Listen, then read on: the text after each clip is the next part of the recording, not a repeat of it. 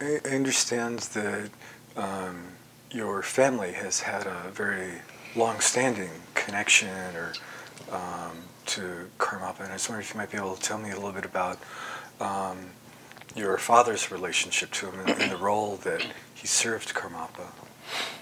Yes, my father was,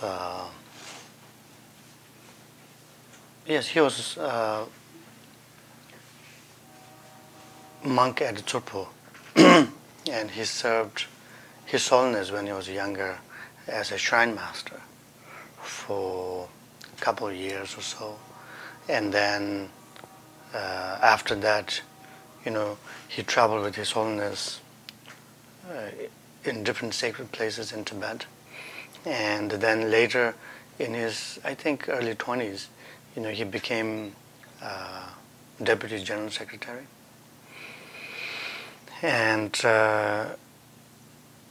my father told me in Tsurphu there's a really interesting, Tsurphu, the seat of Karmapa, there is a really interesting system that how they choose the General Secretary is all the key administrative officers will have like some candidates that they choose.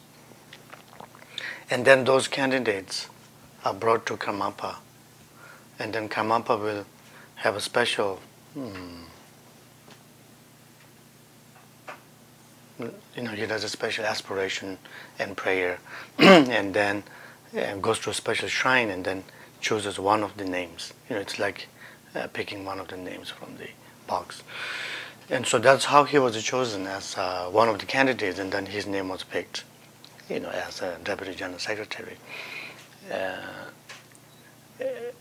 Yeah, and so then since then, he served as a Deputy General Secretary for a while, and then he became the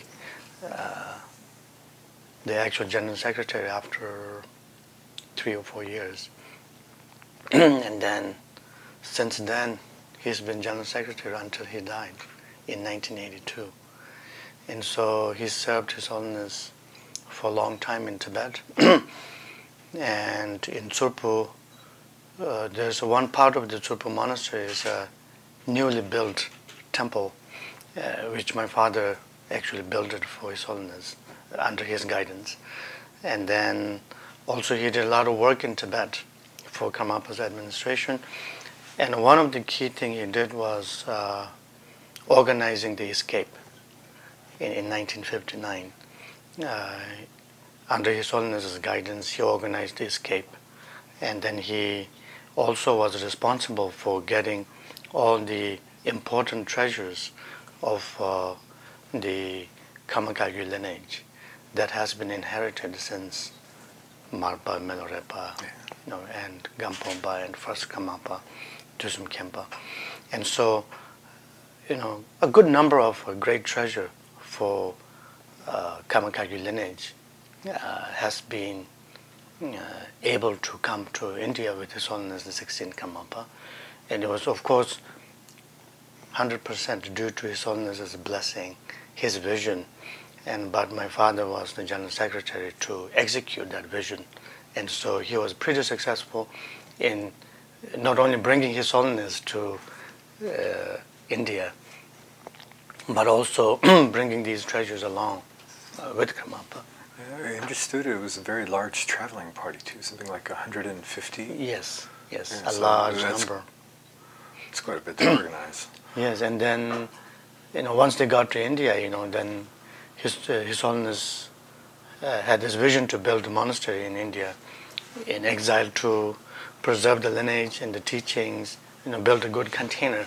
And so he gave the order to my father to build a Rumtek Monastery. So my father was the key architect and construction manager and also construction worker, along with many Tibetan people who escaped with His Holiness. They all worked together like a family, not like in a hierarchy. I understood Karmapa himself actually contributed, physical labor. His Holiness may have done some at the beginning to initiate and give blessings, but mainly it was a lay people and the monastic sangha, who worked hard together.